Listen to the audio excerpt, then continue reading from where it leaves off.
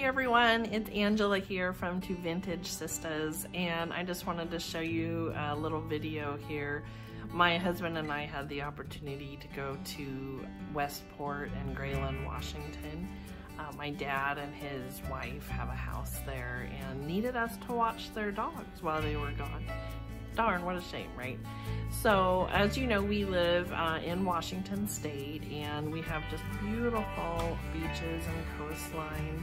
And so anytime we have the opportunity to go down there, we head over there. So, and of course, every time we go somewhere, we do tend to find a thrift store or two. So, my husband is such a good sport. He likes going in and looking at prices and comps and bringing the items to me and saying, how about this? And sometimes he's right on the money and he's found some great stuff. And other times it's something that maybe there's just too much of out there anyway, so it's not really worth it. But we have, we went into 2 thrift stores. There were a few that were closed, mostly because of COVID and it's not summer anymore, so we couldn't go into those. But there's one in Westport, Washington, that is truly a trash and treasure store, and you have to dig through some stuff. I usually have to wash my hands really good afterwards. It's not super dirty.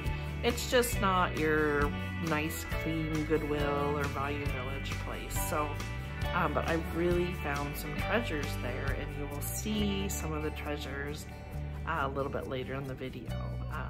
So we went there, and we also went to Goodwill in Aberdeen, Washington, which you have to travel through to get home to our house. So enjoy the video, enjoy some pictures from our weekend, enjoy my hauls as well. So thanks for watching.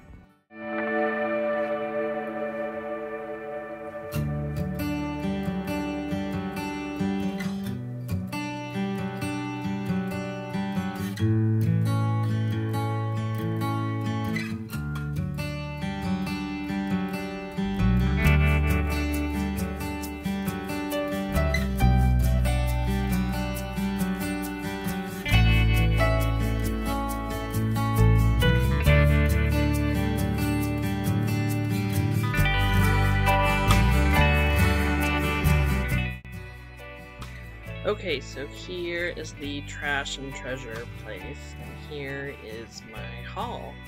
So I'll just go through and talk about the items here. That is a old El Paso taco tray, or you could also use it for crackers and cheese. I just thought it was pretty cool. This Whitman's chocolate and confections box is also just fabulous. It's a cross-stitch sampler. These poinsettia tin plates are just so vintage Christmas, right?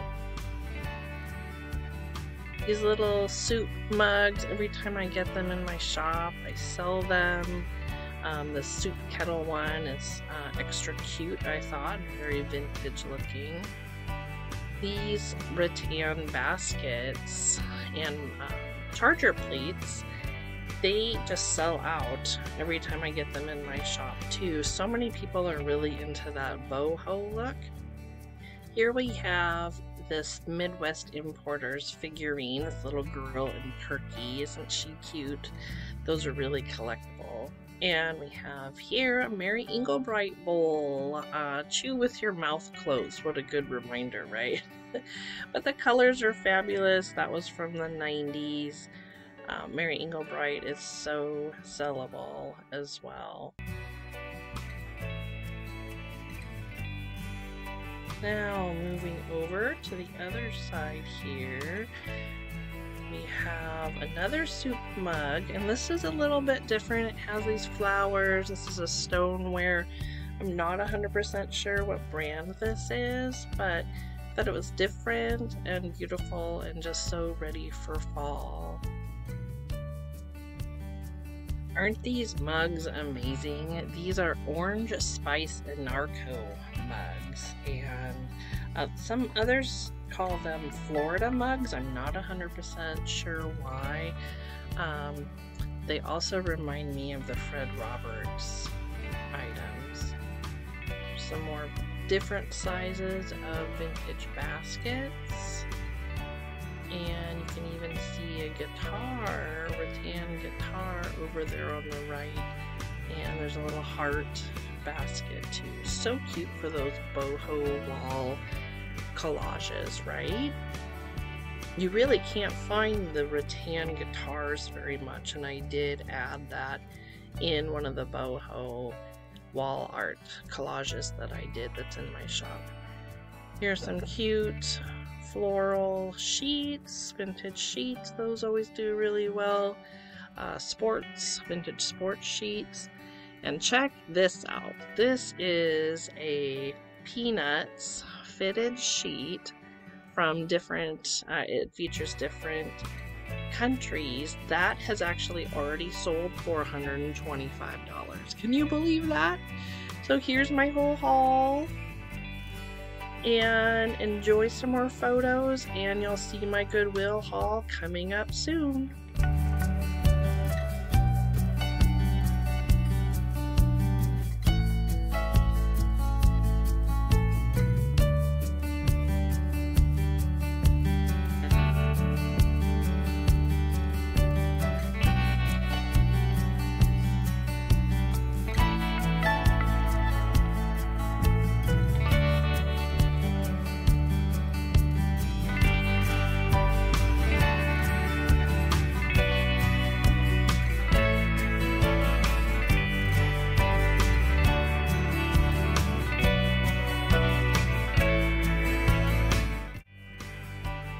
Okay, now we're heading into the Goodwill. Sorry about that terrible photo.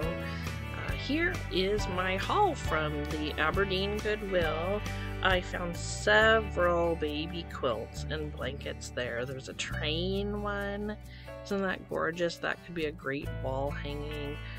Look at this vintage Care Bears blanket. Isn't that fabulous? And Winnie the Pooh, that one had a white satin edging. Winnie the Pooh is in the 100-acre woods having fun.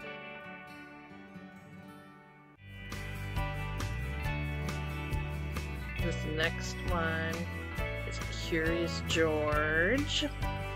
Curious George is at the zoo having a great time. Wouldn't that be so cute for a baby's room? Now these young ladies, I was in a huge hurry, but I spotted those on my way out, and I ran over and I plugged them in to see if they worked, and they did work. So those light up.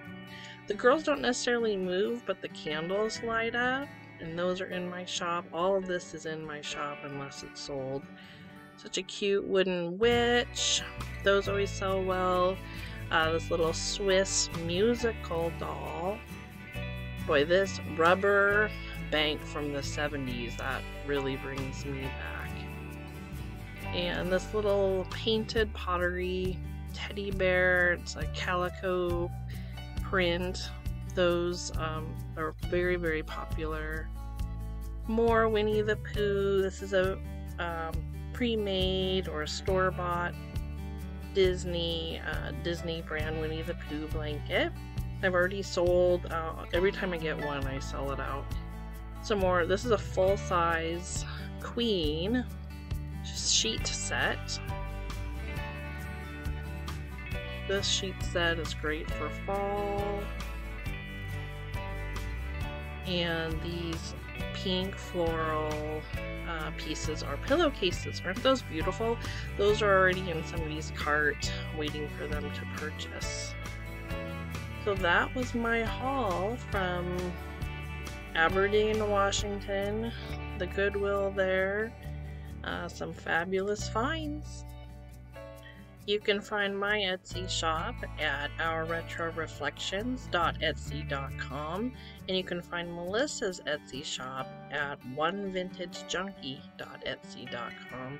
Thanks for watching. Please like and subscribe.